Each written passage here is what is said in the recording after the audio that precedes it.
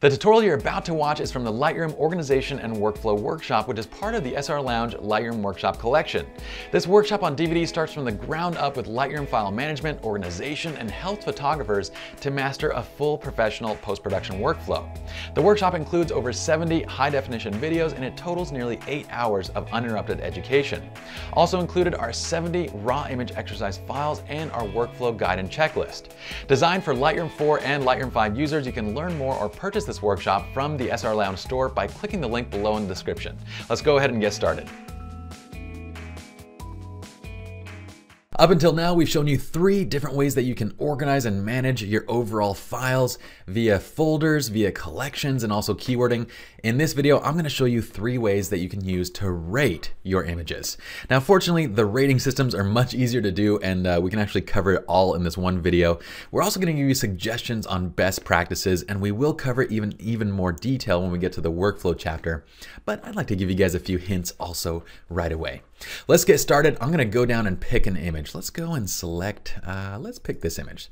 Now, our first way of rating photos is basically via flags, okay? And you're going to flag an image as a pick, which means that it's selected by hitting P. So this is flagged as a pick. So just remember the shortcut is P for picked.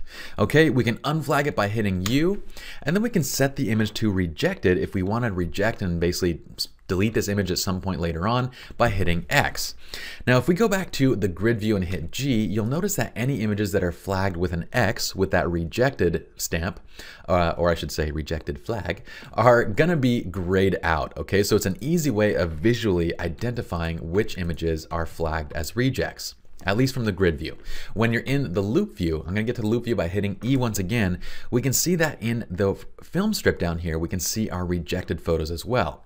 So anything that's rejected will be grayed out in either the film strip or in the grid view or in both, depending on what view you're using. Now I'm gonna select these images here by clicking on the first one, holding down Shift and clicking to the last one. I'm gonna hit U just to unflag or unreject all those images. So now it's back to its default. And I just deselected them by hitting Control D or Command D on a Mac.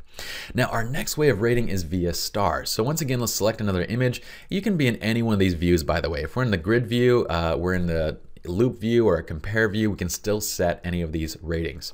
So from this view, we'll just hit 1 star or 1, which is equal to 1 star, 2, 3, 4, 5, and then we have 0 to take it back to 0 stars. So if you like to use a star rating system, then you have stars as well. Now finally, we have one last rating system, which is via labels. And labels are going to be basically from 6 through 9, okay? We also have additional color labels, but you have to right click to select those. So from 6 through 9, it sets to red, 7 is yellow, 8 is green, and 9 is blue. You can also access additional labels by right-clicking, going down to Set Color Label, and then we have an additional option for purple. We don't have purple available as a shortcut because 0 takes its place and resets your stars back to 0. Now let me click out of there. I'm gonna reset this back just by hitting, you can remove any label just by hitting the same number twice. So if we hit 9 to apply a blue label, we can hit 9 again to remove it.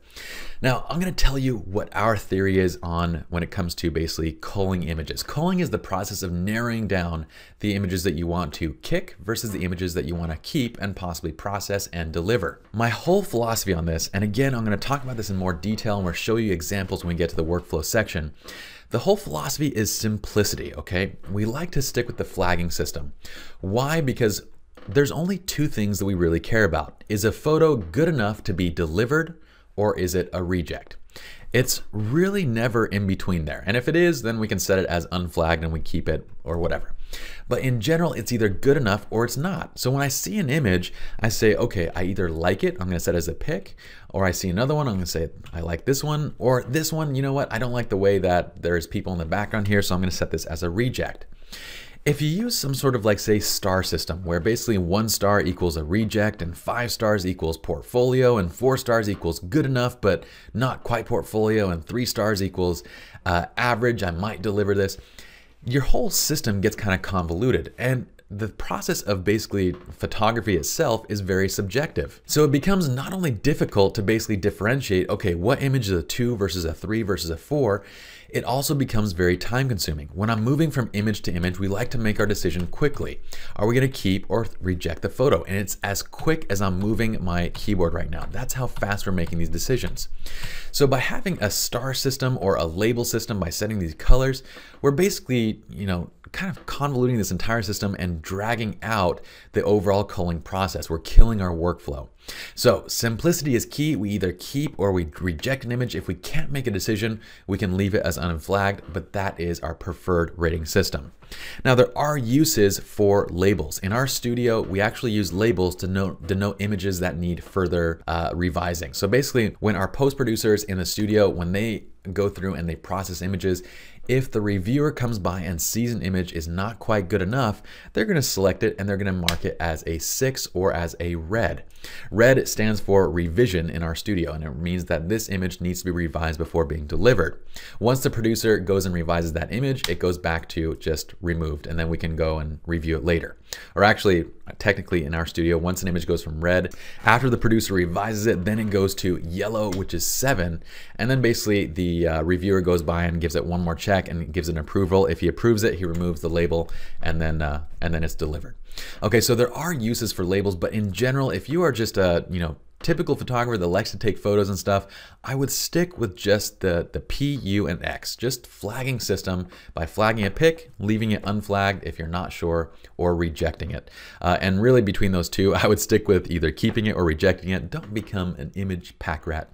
As for everybody else, if you like the star system, if you like labels and you want to use it for something else, then by all means go ahead. We've seen photographers have all sorts of different kind of rating systems. We'll give you suggestions based on workflow and best practices, and you guys kind of choose what works for you. Before we finish up with ratings, what I'm going to do is select all the images that I have in this catalog by hitting Control A or Command A on a Mac, and I'm going to set all of them at the same time back to unflagged, which is U. And then once I do that, I'm also going to make sure that I reset all my labels. And the easiest way to do this, well, you could right click, you could go down to color label and you can set none. Or if you want to, what's even quicker, I think at least, is to hit red. So you set it to red by hitting 6 and then you just remove it. And now it removes it from all images. I'm going to hit Control D or Command D on a Mac to deselect our little selection here. And we're done with ratings. I've given you guys my spiel on what I believe is best practice when it comes to ratings. So let's head on to the next video now.